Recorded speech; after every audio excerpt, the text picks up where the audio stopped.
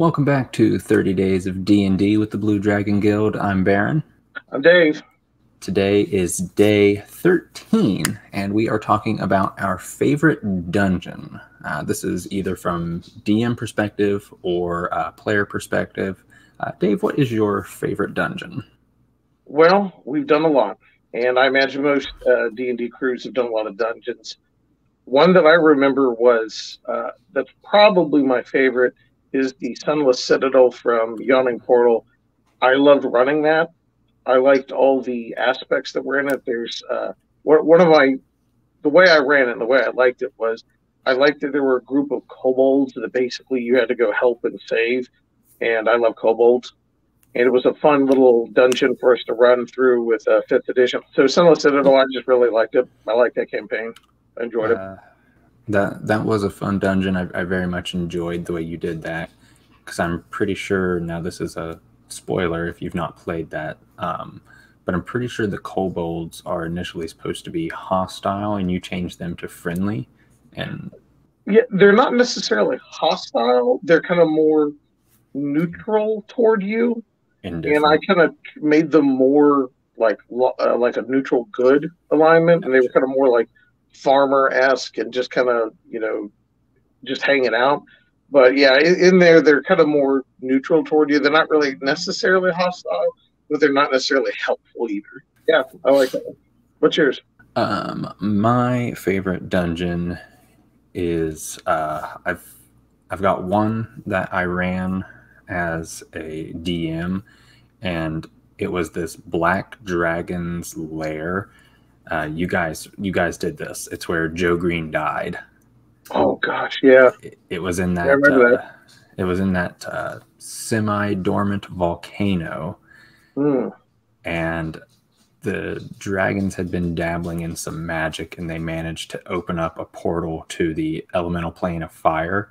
So there were all these salamanders in there that they had taken under their control. Yeah, I remember that. And you guys managed to break control of them, and they were like, all right, we don't like you, but we don't like them more, so we'll help you. And I remember there was one battle, the salamanders tunneled up underneath I think it was a half dragon that were there, and pulled them down underneath. It was just a ton of fun for me to run. It was a ton of fun for you guys. And then in that end fight against the big bad dragon, Joe Green died. You said you had a second dungeon?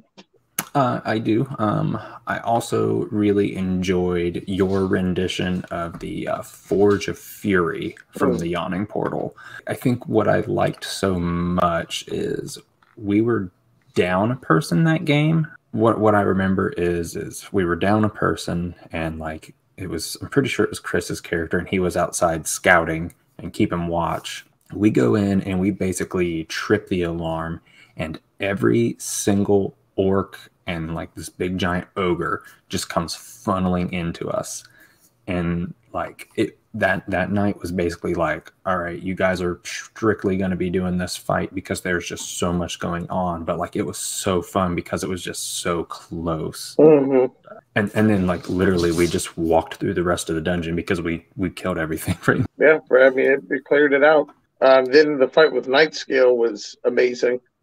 That's carried on forever. Yeah, Nightscale, Mackenzie's character, the bard, Tuok, that he talked about in the favorite characters video. He cast Tasha's Hideous Laughter, and you just kept rolling so bad, and it kept not passing.